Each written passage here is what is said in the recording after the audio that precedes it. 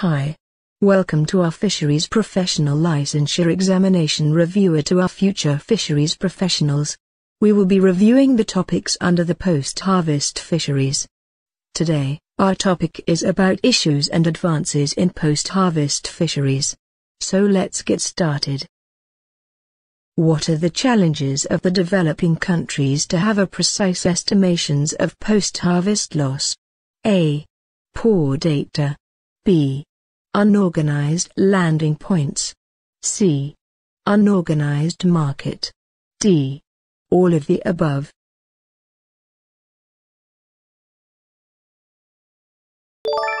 The correct answer is D. All of the above. Because according to the interviews and spreading questionnaires, poor data, unorganized landing points and markets are the main challenge of developing countries, in precise estimation of post-harvest loss.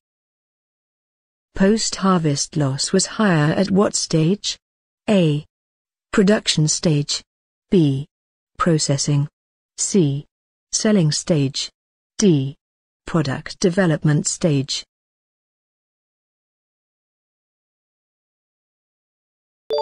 The correct answer is C. Selling stage. In selling stage includes the following. Quality deterioration during chill or cold storage. If quality deterioration is severe, then product may be discarded and constitute a food waste. Product reaches its best before date, before it is sold. Insect infestation of processed products. Parasitic infestation of fresh and processed products. Attack by animal pests such as rats or mold growth of processed products. Physical damage due to poor handling of processed products. Filleting and preparation of fish for customers. Poor analysis of demand and supply leading to overpurchase and inability to sell products. Refers to fish that is either discarded or sold at a relatively low price because of quality deterioration or owing to market dynamics. A. Quality loss. B. Physical loss. C. Market force loss. D. Post-harvest fish loss.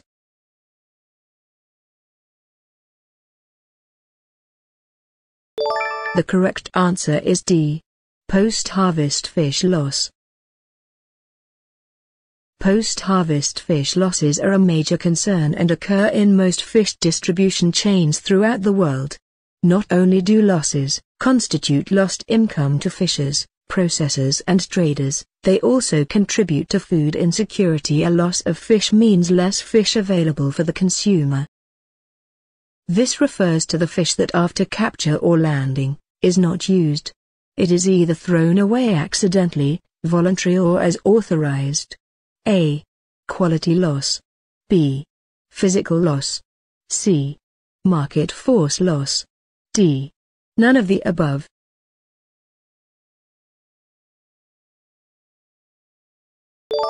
The correct answer is B. Physical loss. Physical fish loss refers to fish that, after capture or landing, is not used. It is either thrown away accidentally, voluntary or as authorized. Physical loss can be caused by theft, by insects eating the fish, or by bird or animal predation. Refers to fish that has undergone changes owing to spoilage or physical damage and has suffered quality deterioration. A. Quality loss. B. Physical loss. C. Market force loss. D. None of the above.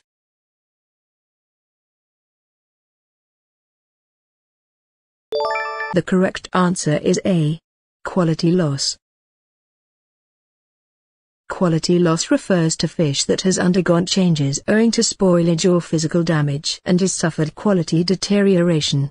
Such fish is sold for a lower price than that which. Quality loss refers to fish that has undergone changes owing to spoilage or physical damage would have been achieved if the fish were of best quality. These cause operators to sell their product at a price below expectations. The loss is the difference between the expected price and the actual price. A. Quality loss. B.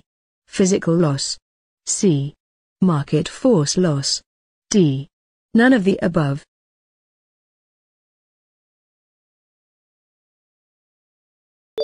The correct answer is C. Market force loss. Market force loss is a loss caused by unexpected market demand and supply situations. These cause operators to sell their product at a price below expectations. The loss is the difference between the expected price and the actual price, which is not part of live transport of farmed fish. A. Stocking. B. Loading. C. Unloading. D. None of the above.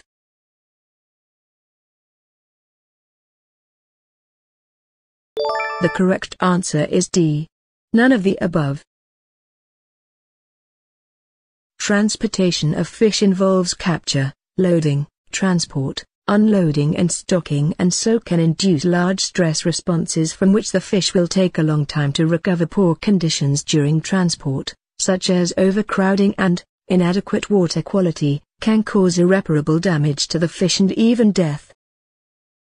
What are the fishing conflict that is the main contributor of post-harvest loss?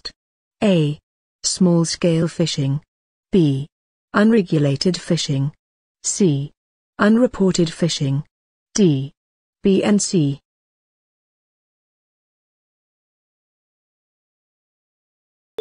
The correct answer is D.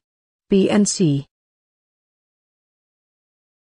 Illegal, unreported and unregulated fishing undermines sustainable fisheries management, poses a serious threat for marine ecosystems, leads to the loss of short and long-term social and economic opportunities, and has negative impacts on the livelihoods of legitimate fishers.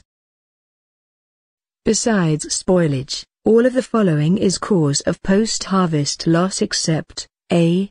Discarding of bycatch at sea because fish is too small or not valuable enough to land for sale.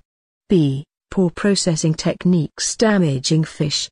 C. Animal predation and insect infestation. D. Freezing storage with clean environment.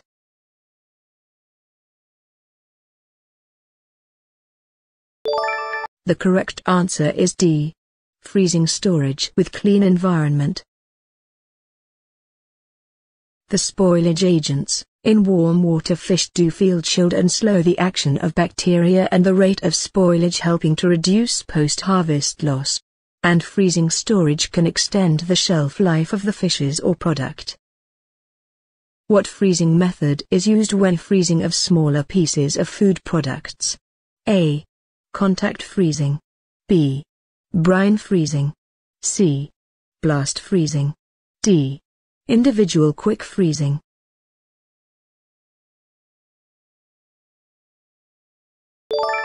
The correct answer is D. Individual quick freezing. Individual quick freezing, usually abbreviated IQF, is a freezing method used in food processing industry. Products commonly frozen with IQF technologies are typically smaller pieces of food products. The short freezing prevents formation of large ice crystals in the product cells, which destroys the membrane structures at the molecular level. This makes the product keep its shape, color, smell and taste after defrost, at a far greater extent. What type of freezer is commonly used in freezing shellfish? A. Batch air blast freezers. B. Continuous air blast freezers. C. Brine freezer. D. None of the above.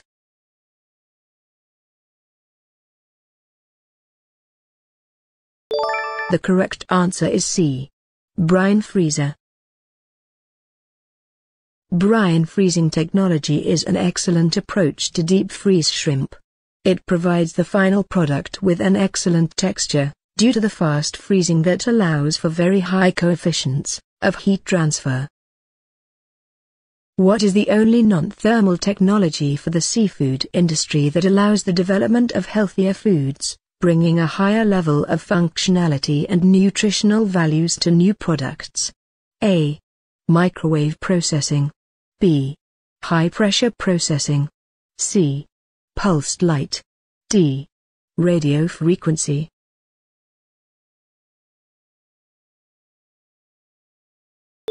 The correct answer is B.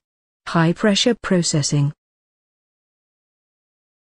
High pressure processing is a non-thermal food preservation technique that inactivates harmful pathogens and vegetative spoilage microorganisms by using pressure rather than heat to effect pasteurization. Pressure treatment can be used to process both liquid and high moisture content solid foods. What is the chemical intoxication caused by eating tuna and mackerel? A. Paralytic shellfish poisoning. B. Histamine poisoning. C. Ciguatera poisoning. D. Tetroeden poisoning.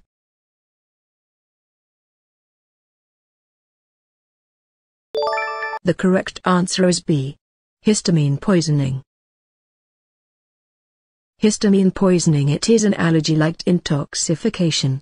It is also the most common form of intoxication caused by eating fisheries product and fish like mackerel, and this compound is heat stable. Its symptoms include nausea, vomiting, diarrhea and etc. The following are ill practices committed by traders and vendors, except A.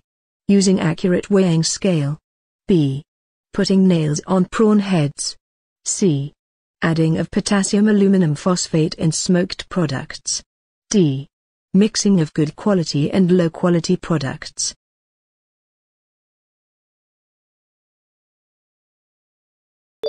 The correct answer is A. Using accurate weighing scale.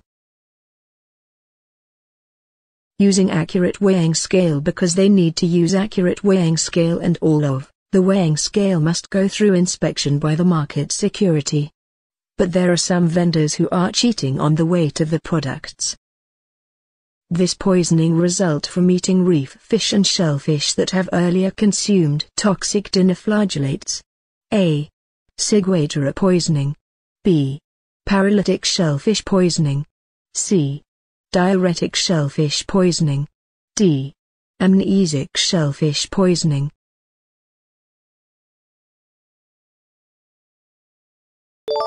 The correct answer is A. Ciguatera poisoning. Ciguatera poisoning is the most frequently reported seafood toxin illness in the world, that found in reef fishes and shellfish. These problems and damages are due to human carelessness and human error, and almost are preventable. A. Broken fish pieces. B. Discoloration. C. Freezer burn. D. All of the above.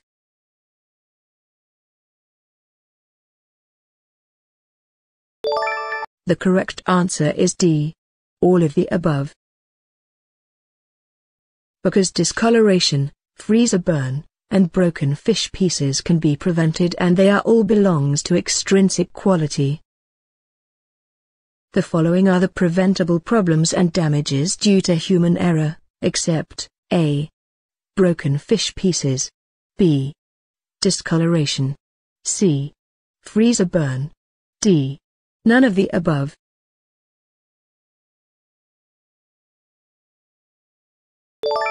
The correct answer is D. None of the above. Because discoloration, freezer burn, and broken fish pieces can be prevented, and they are all belongs to extrinsic quality. What phenomenon caused by poor quality raw material, poor handling practices and inadequate drying techniques associated with artisanal sun drying? A. Water loss. B. Food loss and waste. C. Food drying error. D. None of the above.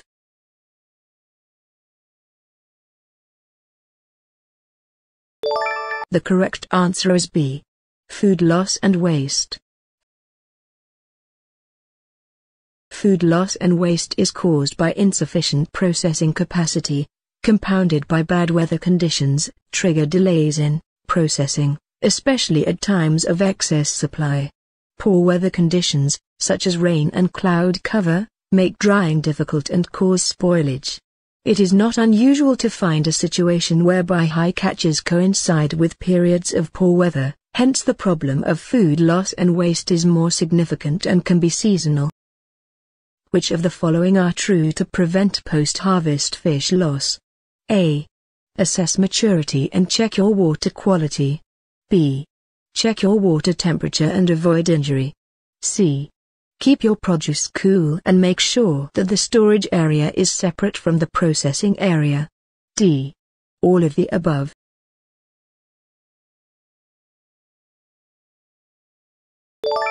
The correct answer is D. All of the above. Assessing maturity, checking the water quality, keeping the produce cool, checking the water temperature, avoiding injury, and a proper storage can help you to avoid major losses.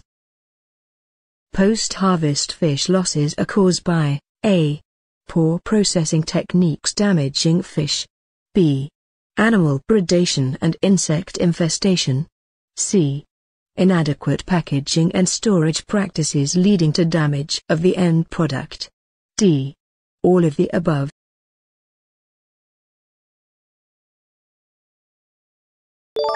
The correct answer is D. All of the above.